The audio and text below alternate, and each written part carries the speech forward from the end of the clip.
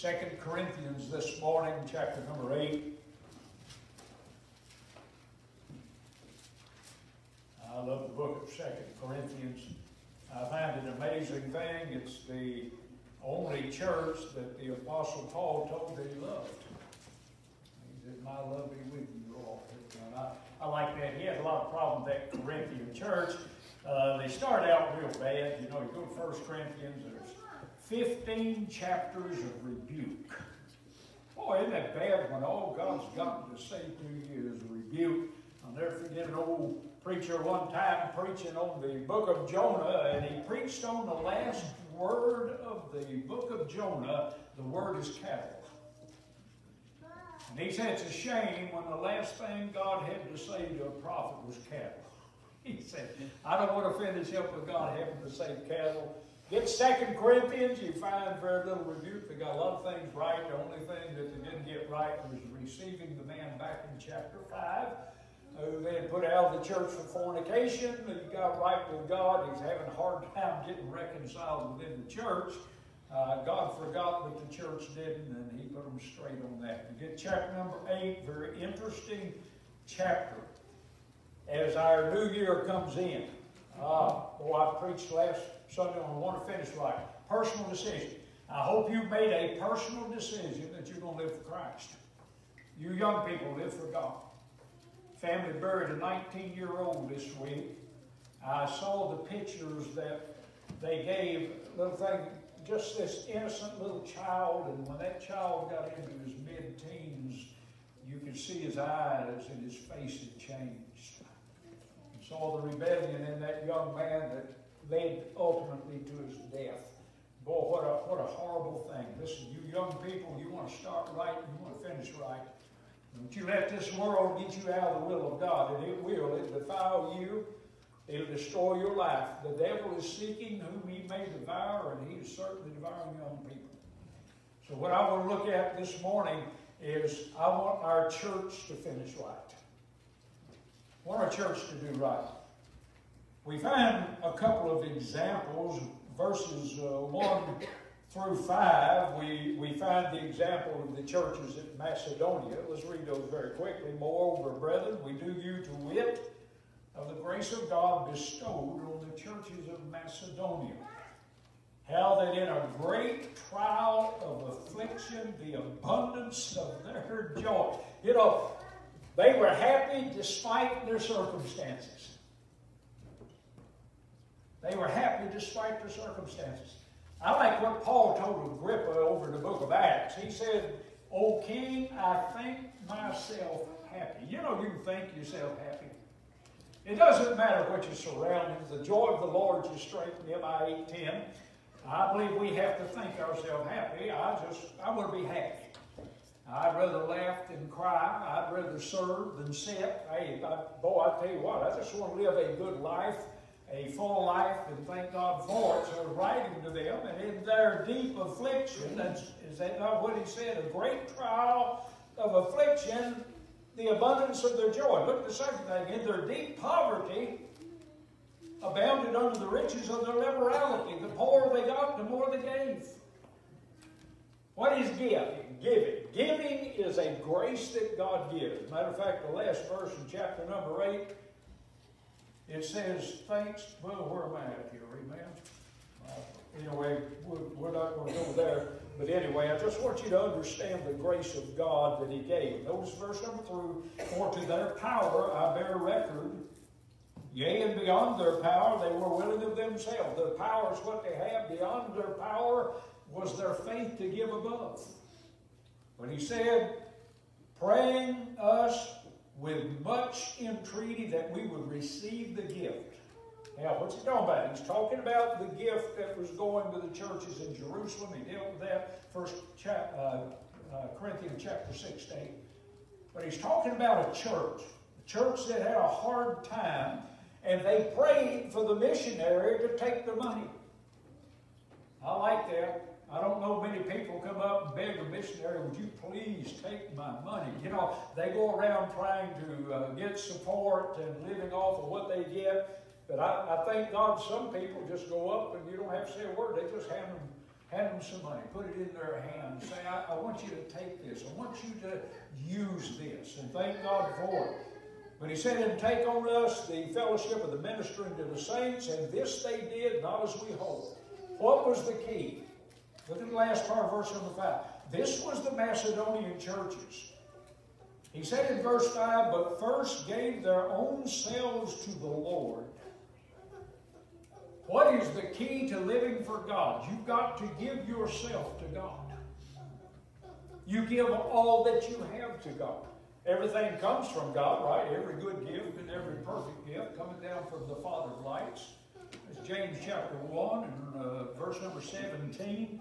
So we find that this church, in their affliction, in their poverty, they abounded in joy and liberality. So he gives that illustration of a church that despite their circumstances, they carried on the work of God without fail.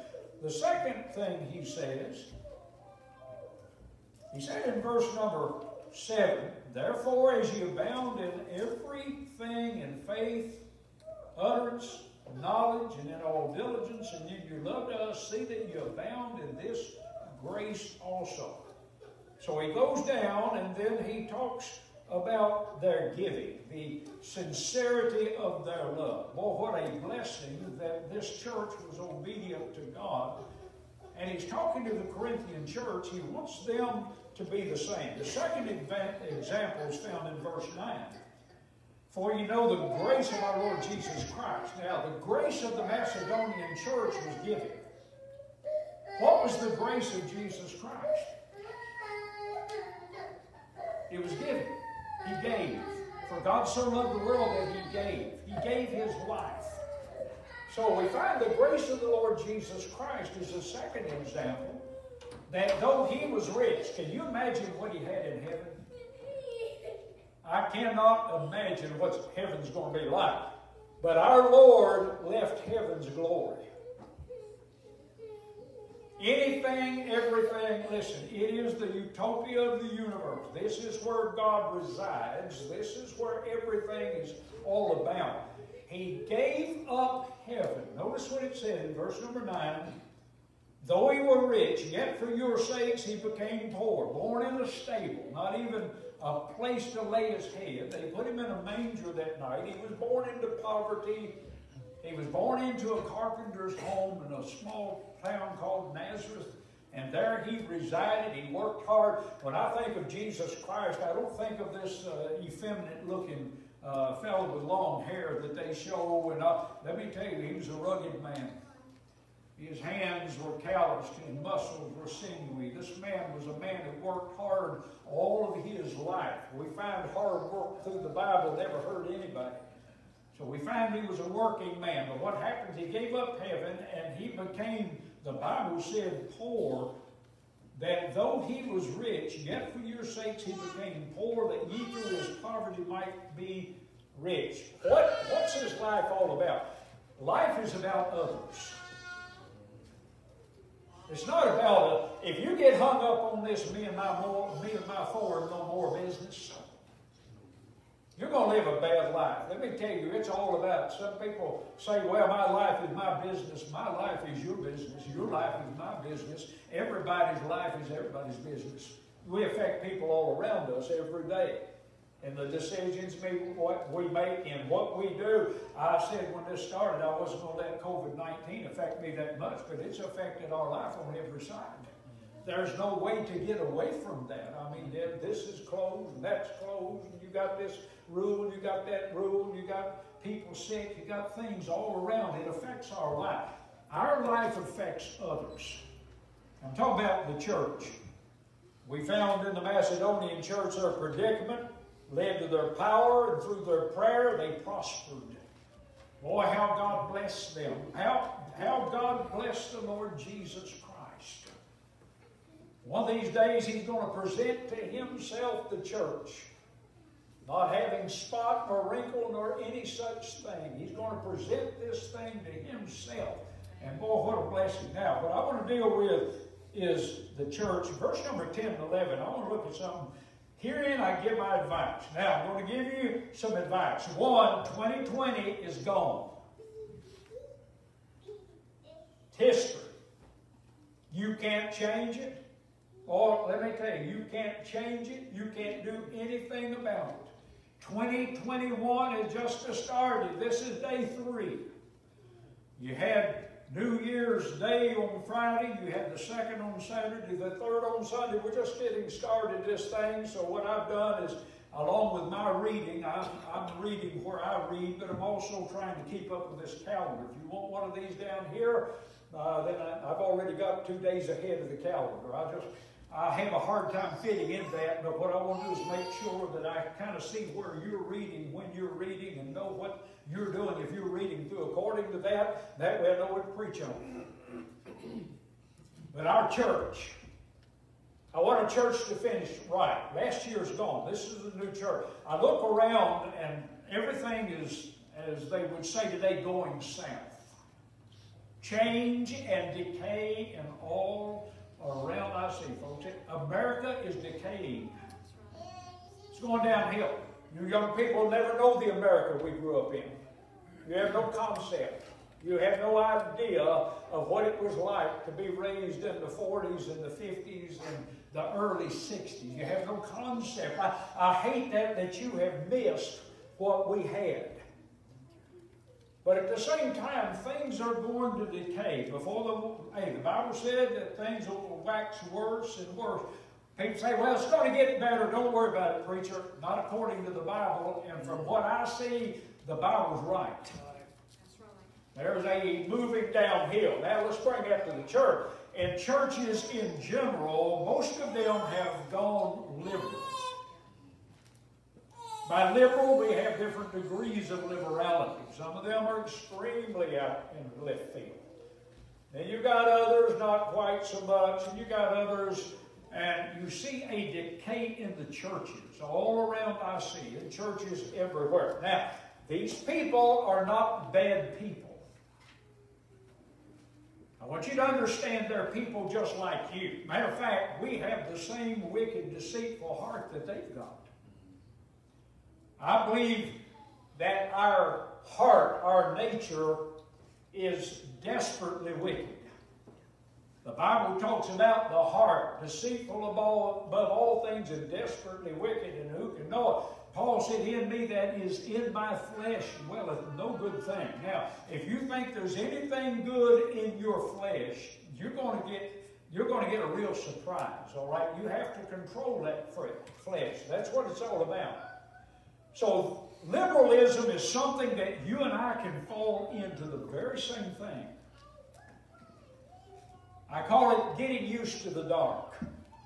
Just kind of letting down here and slipping over here and letting down a little bit over here. And one man told me years ago, said, preacher, if you just let up in the pulpit, we'd have more people. We would have had more people. A lot of people do not want the preaching of the Word of God. It's not my preaching. My preaching is not hard. Mine is just simply biblically straight. I preach the Word of God as it is to people as they are, and then they can deal with it, and it's between them and God what they do with it. Well, we find where they are today, we may be tomorrow. I want you to think about that. We may be tomorrow. I don't want to finish wrong, and I don't want our church to end up finishing wrong. That's why I try to maintain who's in and out of this pulpit. I try to maintain things. I try to oversee the church in a biblical manner, to try to take the temperature of the church and see what's going on within the church itself, because slippage is something that takes place so subtly. You know, when you begin to drift, it's kind of like these young people that like to get out in the waves at the ocean. They face out at the ocean and the big old swells come in. You ever go up and down with us? Isn't that fun? We used to call them carry-alls. You know why? They carry you all the way down the beach. You look up 15 minutes later, and where your parents or whoever's sitting back up here, you're down the other direction from them, because you have very slowly, with that wave, it's just gently moving you on down the road, and that's the way it is spiritually. Now, where these churches are today, and not every church is a bad church, but I find they all tend to decay when they're left on their own. without the parameters of the Word of God. What are the parameters of the Word of God? I often say they're like these pews. These ends of these pews define a path to that door. They keep you walking straight. I don't see anybody walks in and out of every pew to get to the back door or the front door or whatever. Our back door is our front door, and our front door is our back door. So the front door is the back of the church, and this is the front of the church, which is the back of the church, and that's about confusing. But when you come in, that's the way most churches are set up. That way you don't walk into the choir. So it's that way but we don't walk in and out of the pews to get to where we're going. What we do, we take the straightest path. What is the shortest point? It's a line between 2 points. We talk about it as the crow flies. You know, it takes you 3 full hours to get to Charleston, South Carolina. 3 full hours. But if you got in an airplane and flew straight to there, I'm not talking about speed. I'm talking about distance. You would take out every curve in the road. You would take out every hill. You take out every valley. You take it out. It does not take that long to get from here to Charleston if you go as the crow flies. These parameters, the Word of God, is to get us from point A, where you got saved, to that straight, narrow gate A, to get you to point B as straight as possible. That's what the Word of God's for. Now, when the church is left to its own, what happens is the church begins to drift. We find a lot of drifting in churches. I don't believe you are going to become apostate. I believe apostasy is something for the lost. It's something for the unsaved. I do not believe that God's people can apostatize. When the Bible uses that word, it talks about a falling of the way first over in 2 Thessalonians chapter number 2. And that falling of the way is a deception of the end time. So you find falling away or standing away from a former position, and people are moving. But I don't want a church to do that. Now, I don't like New Year's resolutions. So what I'm going to do is take verses 10 and 11, and I'm going to look at Paul's advice to a church. Why? They had problems in 1 Corinthians. They kind of got rid of them in 2 Corinthians, but now he's advising them about something. Notice in verse number 10, for this is expedient for you. I want to look at that word expedient just for a moment. What does that mean? The best case scenario. Our Lord, when He went away, He said, it's expedient that I go away. For if I go not away, the Comforter will not come. They were worried about Jesus Christ leaving them and going back to heaven and leaving those disciples alone. And the Lord said, the best thing that will ever happen to you is when I go back and sit at the right hand of the Father, and the Comforter, the Spirit of God, will come. So He's giving advice, and He said, it is expedient for you who have begun, that's their past, not only to do, that's their present, but also to be forward, that means they're looking down the road. Now, I want to look at those 3 things this morning. What keeps a church on track? I believe this verse keeps a church on track. 1, I thought about our illustrious prize. Listen, this church has done well. I mean, our past, great past. Thank God for it. This last year, in the year of COVID, our church prospered. Not just financially, but our church actually prospered. Where a lot of churches have not prospered this last year, Temple Baptist Church prospered. It prospered spiritually. It prospered physically. It prospered financially. It continues to prosper this morning. God has blessed this church. So as we look back, listen, God's been good. This church has always been a mission-hearted church. This church has always been a giving church. This church has the sweetest fellowship that I've ever seen in a church. I mean, listen, we're all different, right? I hope nobody's mad at anybody this morning. I don't think they are. That's why we shake hands so much. We shake hands because I want you to. Matter of fact, you keep shaking hands, I sit down till you get done. I don't interrupt you. I'm talking about our past. Boy, thank God. Hey, Our church has done well. It's still an old-fashioned fundamental Baptist church that stays with the old paths of the Scriptures. Amen. Amen. You know why a lot of people are mad at your preacher all the time outside? For one reason, that I just simply believe that this is the Word of God and it's right. Amen. Why would they ever persecute or get mad at a man because he stood on the Bible? Makes no earthly sense, does it? The number one problem, oh, you're one of those.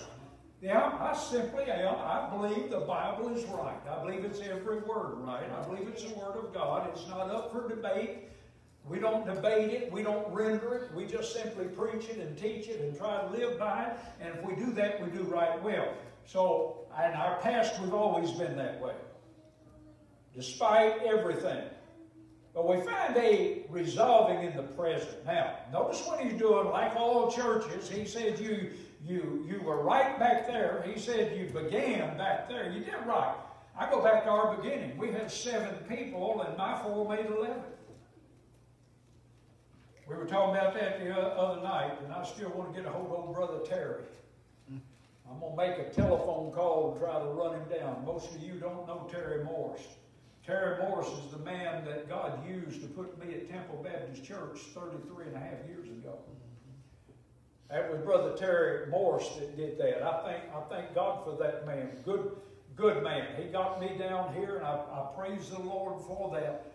But listen, we started with few, but that few loved God. That few stayed with God. They served God. They lived for God. They started supporting missionaries. They loved the Word of God. They still love the Word of God. They began right. We began right. You know, sometimes God's got to let something die before He resurrects it. Sometimes a generation has to pass away or off the scene before God can do anything. Sometimes it has to be that way. You never want people to go, but sometimes they have to in order for the church to prosper. It cannot prosper in the condition that it's in at that time. This church has survived a lot. Started about 2 or 3 years after we came here, and we started having some people that would come in, and they were causing issues and an undercurrent in the church, and God just moved them out to where we are here. Listen, we began right, and we have done right. I believe the church is right this morning. Amen. I believe it's right. Now, are we perfect this morning? Absolutely not. We're not a perfect church. If you're looking for a perfect church, don't join it. You'll mess it up. None doeth good. You understand there was one perfect one, and they crucified him because he was perfect.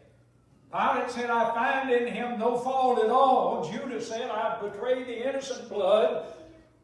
One of the centurions standing at the bottom of that cross said, truly this man was the Son of God. They knew who he was. They hated him because of what he was. Boy, you won't find a perfect church.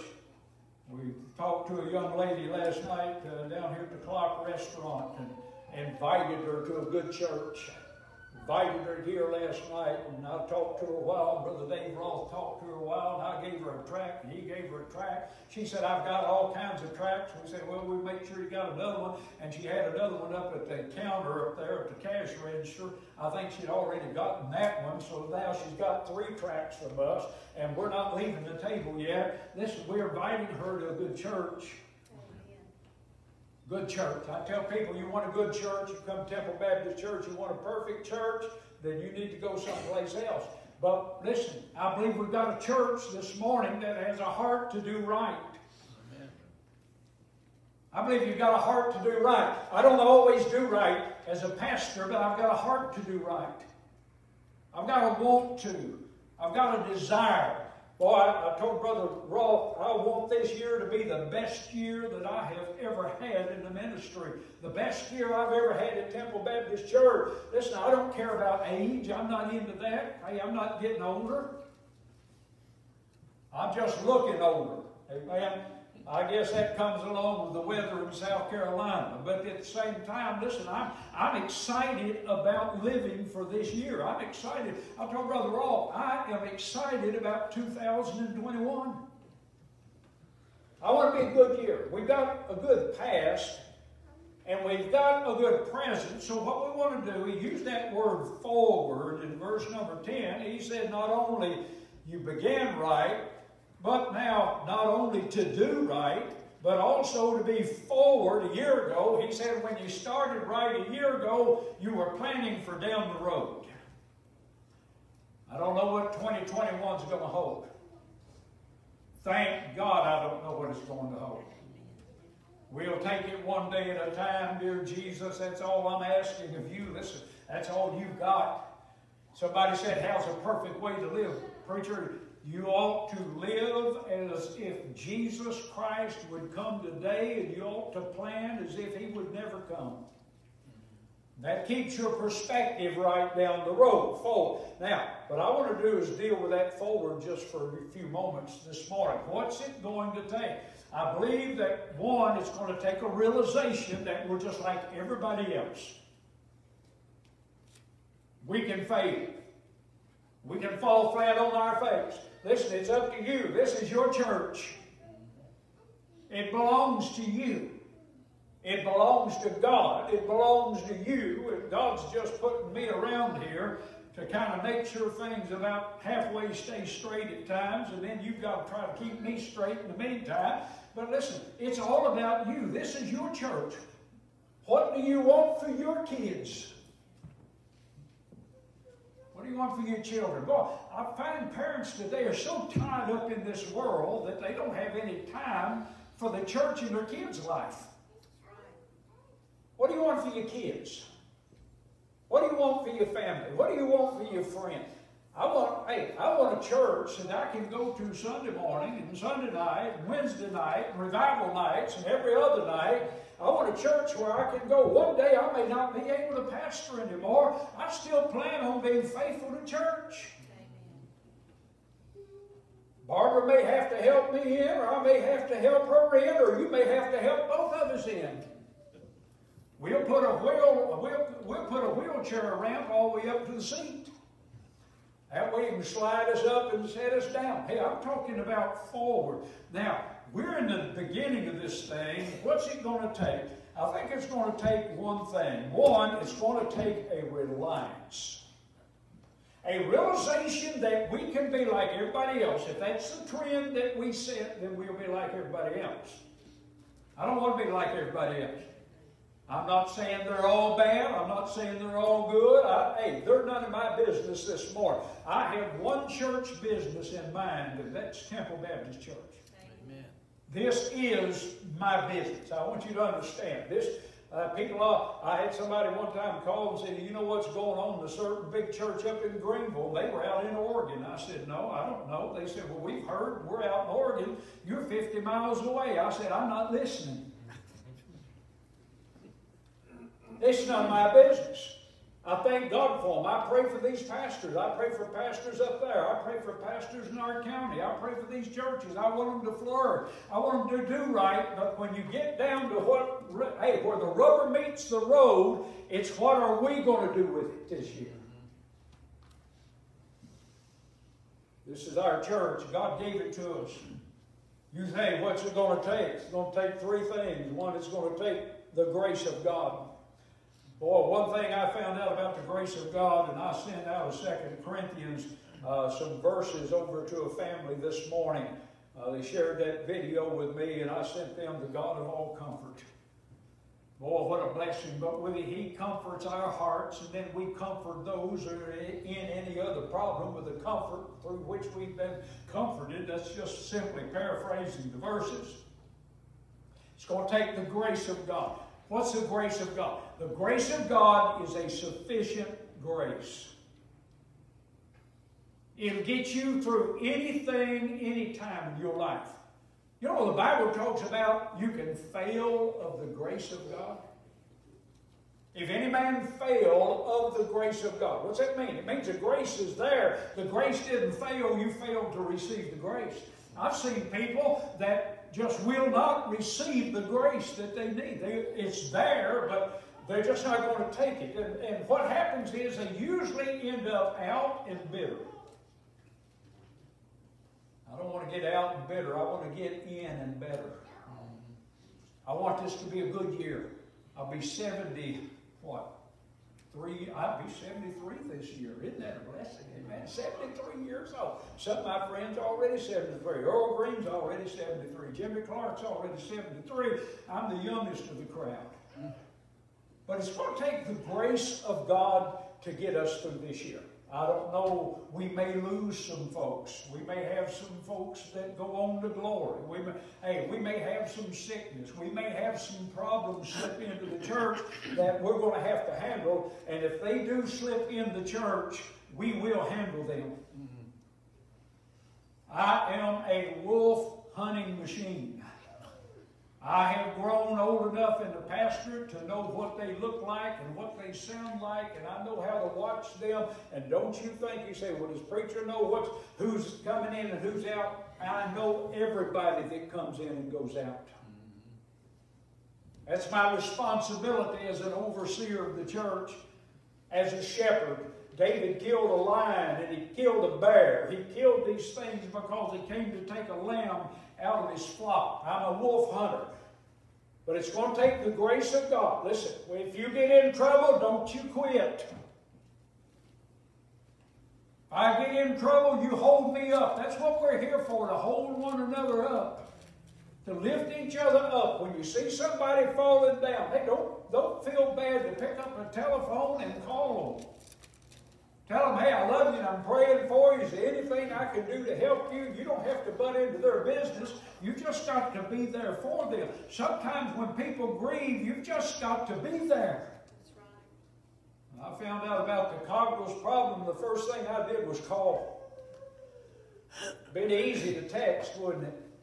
Oh, we're praying for you and we're sorry for your loss. I picked up that call and spent an hour and 11 minutes on that telephone. I listened to them and they listened to me and I prayed with them. Hey, you just got to be there. You've got to be there for each other. It's going to take the grace of God for all of us to be together. And at the end of the year, I want as good or a better church next year as we've got this year. Amen.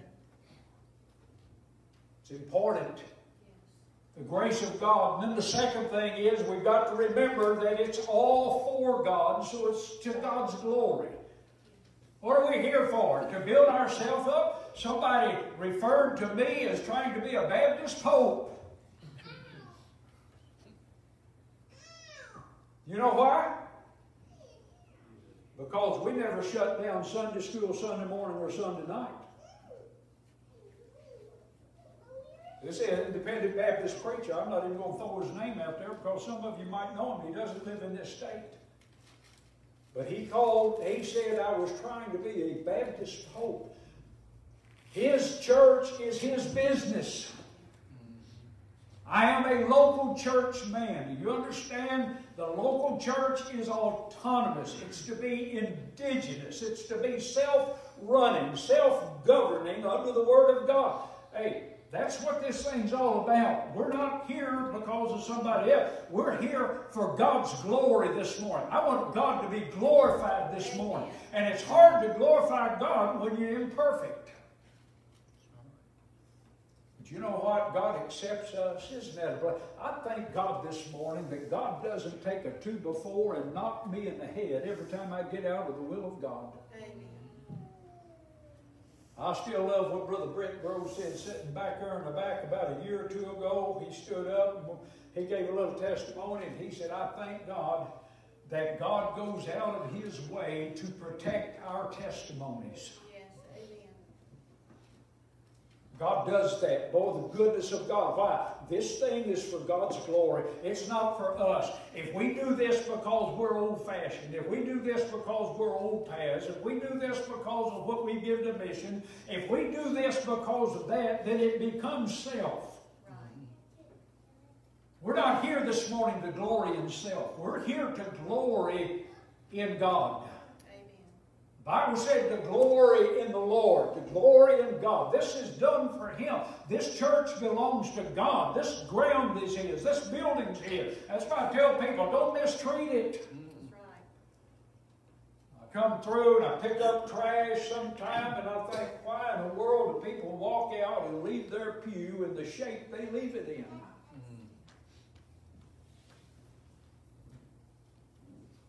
Friend, when I had my family sitting on a pew in Kentucky, when we got up, I had policed that area. The song books were straight. There was no paper. There was nothing anywhere. You would not have known we sat there. Now, I'm just going to say that this is God's house. Amen. We're going to treat it like God's house. We're going to worship here like it's God's house, to where God can feel welcome to the worship services. God's grace and God's glory. The third thing is, and I'm going to bring it back, it's going to be for our good. Our good. I have watched the church fall to pieces. The church Barbara and I got saved in, I've seen 1,000 to 1,400 people sitting on those pews. Had a 1,600 seat auditorium out through there. Boy, that thing was huge. Hey, when we finally inherited that thing, there was 83 of us sitting on a 1,600 seat auditorium. Hey, you talking about social distancing, you didn't even have to see each other, much less talk. I remember my pastor preaching one time, and I would go upstairs. That thing was set up for television. It was set up for radio. It was set up for everything. You should have seen those mixer boards up in the top of that thing. So I ran the sound, but I didn't want to sit up there. You know, you can sit over here and get so backslid, the FBI can't find you. Because you're watching everything, you're looking. So when I do get everything set up, I'd go down and sit with my wife up front and make sure everything, and I heard a whistling in a service. It sounded just like feedback on that big system. It just kept whistling and whistling and whistling. So finally I slipped out and went upstairs. I started moving, shifting stuff, and the whistling wouldn't stop. Just kept on and on whistling and whistling. And finally, I just cut the system off. And boy, when you cut that preacher off in that auditorium, he went, boom.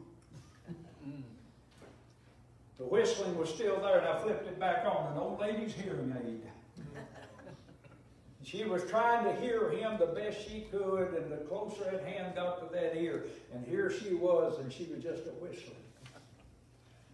I know what it is to see churches, good churches, churches where people were being saved. Churches begin to decay and fall and tumble, and watch people get discouraged and start leaving those churches and going someplace else because of what's going on. This church this year is for our good. Amen.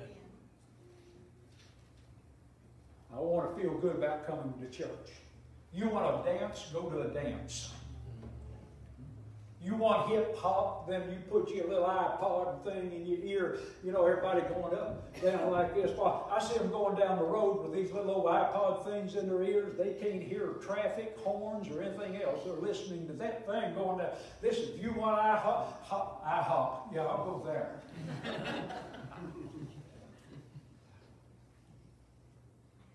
You come to God's house, you say, how do you worship?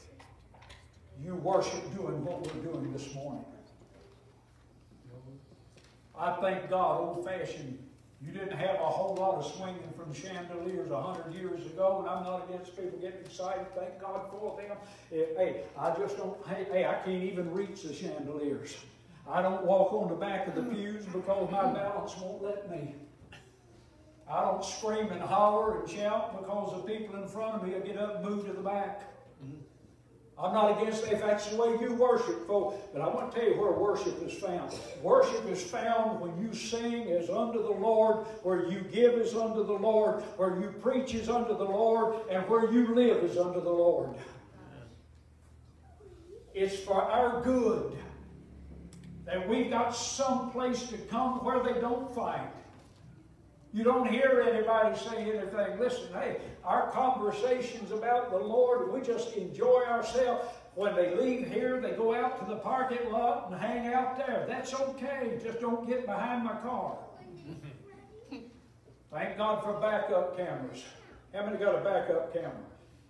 I love it. You know why? The first time we pulled in Mike and Kim's driveway, I put that thing in reverse and looked at that thing and watched one of our grandchildren walking right behind the bumper. And I couldn't even see him. I told my wife, I said, that just made the car a whole lot better. I've got a backup camera now. Now I can see back behind me. I see so good, I backed into a tree. Did you know they make your bumpers on some of these cars out of rubber? Now you may think that sounds bad. We went in that thing, the whole back end crushed in. The guy took a little piece of trim off, reached in there and pushed it back out, put the trim on and said, "You're welcome." I thought it was $1,000 worth of damage, then that rubber popped right back out of there. Hey, thank God now I can hit the tree again and don't have to worry about it. This year, we had a good beginning, folks. I thank God we began with a small congregation because that allowed a young pastor to grow with them. I grew up with these people. I grew up with Harold and Joe and Miss Marty. Kept me straight. Man, they'd come in, they'd look at me bug-eyed, I'd look at them bug-eyed, and we just had a good time. We did good last year, thank God for that. But we've got a brand new year. Now, it's not about resolution, but it is about resolving. You say, what's the difference? New Year's resolutions don't even last through New Year's Eve. I'm going to lose 50 pounds this year, and then you eat everything in the house over Christmas and the holidays. Anybody ever do? You know what we do? Right? We're going to start a diet at our house. Now, we got candy, we got cakes, we got pies, we got everything. First thing Barbara said, we've got to eat everything so it's out of the house. I thought, is that not defeating the purpose of starting this? I mean, put it in the garbage, give it to the dog, do something else. We go through, we clean all the cabinets out, and then we go to Walmart to get 3 things and come back with $100 worth of groceries, and guess what? Potato chips and cookies and candies and all this stuff right back in. I'm not into resolutions, but I believe that there needs to be a resolving. They've got to remember, they've got to realize, they've got to resolve, and then they've got to rely. If we don't rely on Christ this year, we'll fail. You see, He holds tomorrow. He holds this year in His hand. He knows the end from the beginning. He looks forward from the past, and He looks back from the future. He knows every step I take. Each step I take, my Savior goes before me. Amen. Let's have a good year this year. Keep a good church.